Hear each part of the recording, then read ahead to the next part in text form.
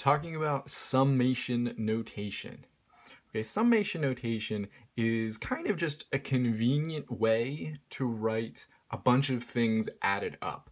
This is especially convenient for calculus, and specifically when we start talking about integrals and definite integrals, because that's really what definite integrals are, is summing up or adding up a whole bunch of things.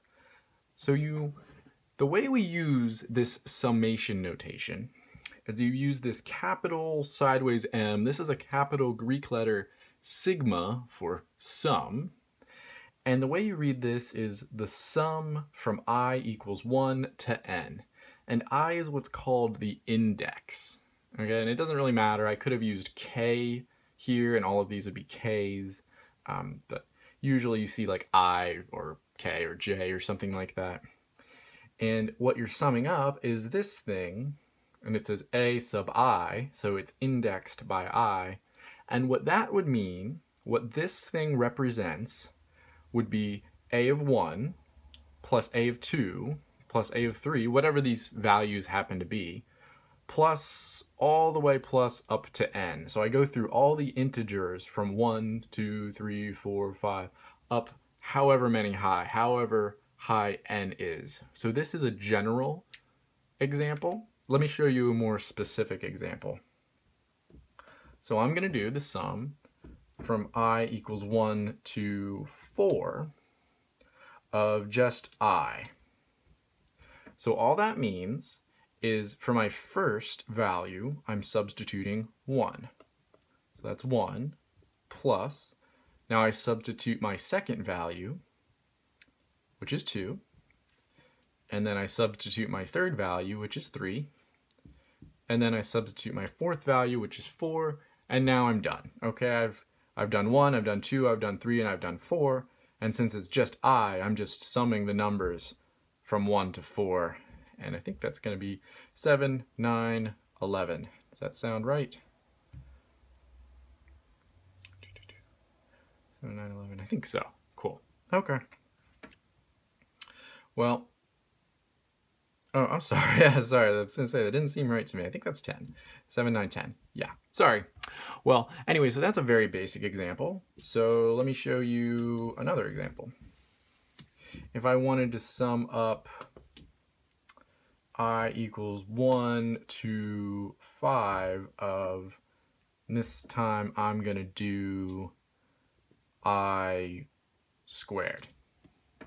All right, well, that would be 1 squared plus 2 squared plus 3 squared plus 4 squared plus 5 squared, which is 1 plus 4 plus 9 plus 16 plus 25 equals, I'm not even going to do it, but you could plug that into a calculator, or you could work that out by hand if you really wanted to.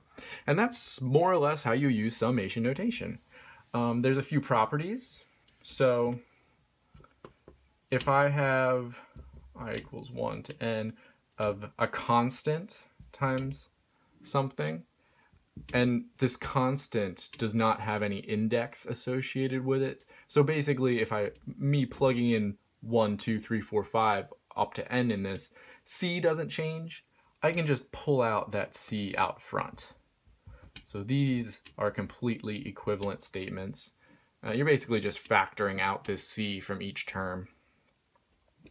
Also, if I have the sum of two different things, ai plus bi, well, I can sum ai and then add on bi. And that sort of makes sense, right? If I have the sum of two things added, that's the added of two things summed. So those don't come up a lot with summation notation. You will use these properties once you start doing integration. That's where these really come up. Just a few more things that I want to mention that you might end up using. There's a few reduction formulas or easy formulas that you might see. So if I have the sum of 1 to n of just I, that is n times n plus 1 over 2. And I'm more than happy to prove that for you, but not in this video. You don't really need the proof, you just need to know the formula.